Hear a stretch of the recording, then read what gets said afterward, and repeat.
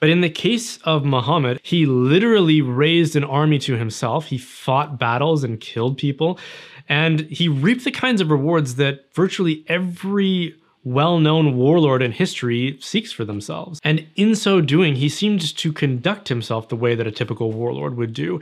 He executed prisoners of war who had surrendered.